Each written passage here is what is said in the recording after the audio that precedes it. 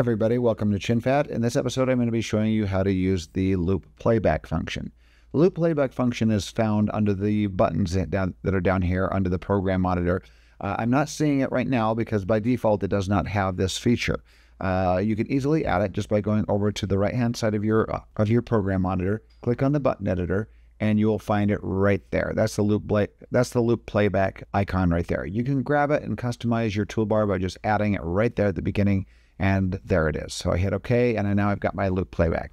The loop playback feature is especially helpful for audio mixing. In this scene here in this movie, we've got this man that gets woken up by his baby on the baby monitor crying.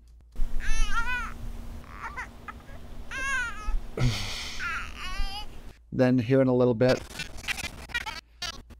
he gets up to go take care of the baby, but then all of a sudden, all right. Hush, little. He apparently hears the voice of his wife that starts to sing as if she's there in the room with the baby. So this one right here, with this audio here, this one has not been EQ'd yet. In the previous episode, I showed you how to add audio effects to the clips. So I'm going to add that same audio clip to this to make it sound like it's coming through the speaker. Because the baby does, if we listen, I'm going to solo this track and listen to the baby.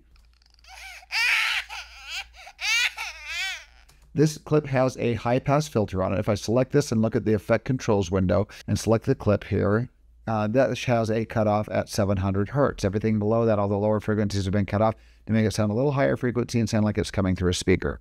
So now if we listen to this, and then we listen to her voice, this one has not been added yet. So I'm going to put this on the singing voice. I'm first of all going to copy and paste that high-pass filter onto these voices here. I'm going to copy and paste this onto one of those clips and start editing and start mixing it. I'm going to grab the high-pass filter, hit Command-C or Control-C on a PC, move it over this clip and select it, and then do Command-V and drop it, or Control-V on a PC. And then now I have that exact filter pasted over. If I got this clip selected under the controls panel, you see I've got that high-pass filter set at 700 hertz. Now, if I want to alter that, what I can do is I can solo her voice. I'm going to solo her voice and turn off the solo on the baby voice. And what I want to do is I want to mix this live and see what sounds good and change the frequency live while I'm listening to her voice, just so I can get this exactly where I need it. And this clip here may not be lengthy enough to do that.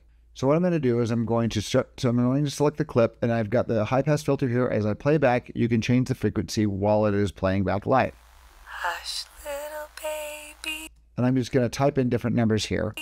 Don't say a word. 500, Mama's gonna and I can hear that change. buy you a And then 300, mockingbird. and then listen to it change.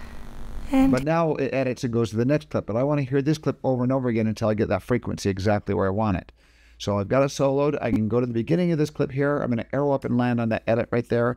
Hit I for endpoint, arrow down, and jump to these edits and get to the very end of this clip here and do O for outpoint. I have set an endpoint and outpoint on my timeline.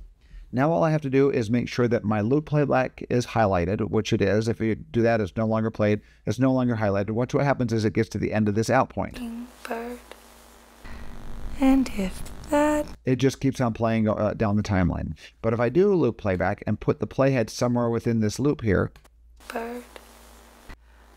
Hush, little once it hits the end, it goes back to the endpoint and starts playing it again. Then once again, when it gets to the end, bird. it will loop and go back again. And it will just keep doing that forever if you let it. But how this is helpful is now I can select the clip. I can have my effect controls open. There's my high pass filter right there. And now I can play this back and start changing these numbers. Watch this. I'm going to play. Hush, little baby, don't say a word. I'm going to do 600 Mama's gonna buy you a and hit enter. mockingbird. Hush, And it plays the little clip over again. And it keeps playing back till I get this right. I'm going to try 1300. Mama's gonna buy And that's too much. I'm going to try 800. Hush, Hit enter. baby, don't say a word. And 800 seems about like around 700 to 800 sounds the best. Let's see the difference between 700 and 800. Let's play this back. Baby, don't say 700. a word. Return. Mama's gonna buy you a mockingbird. And that sounds good. That sounds like it's coming through a speaker, but we still hear it clearly. It's not so high frequencies that it's tough to hear.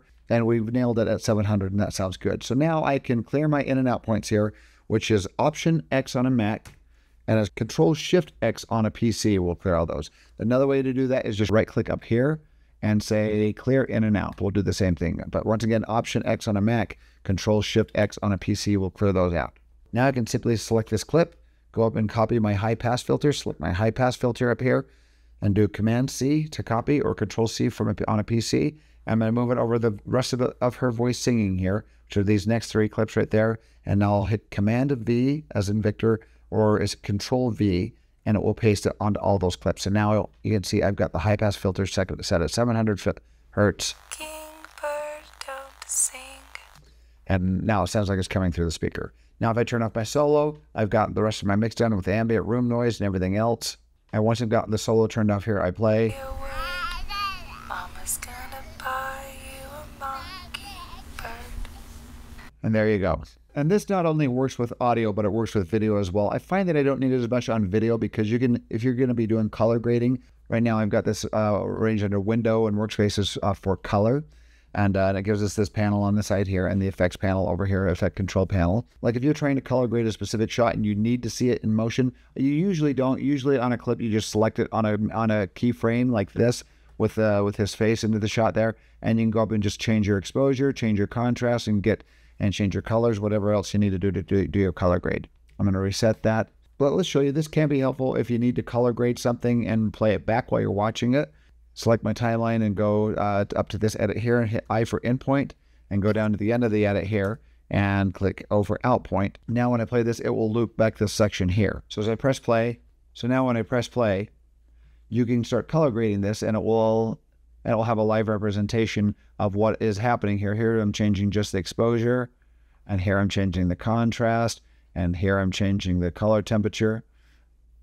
And you can see that it starts looping again when it gets to the end of the video. So if you're trying to color grade one clip and for some reason you do need to be watching it in motion while you're color grading, you can have the loop point play over and over again as well while you are color grading live with the sliders up here in the Lumetri color control panel. And then once again, Option X to close the in and out points, or Control Shift X on a PC, or you can simply right click up here and say clear in and out. And that's how to use the Loop Playback feature inside of Premiere Pro. Thank you for watching, and if you have any questions or comments, let me know.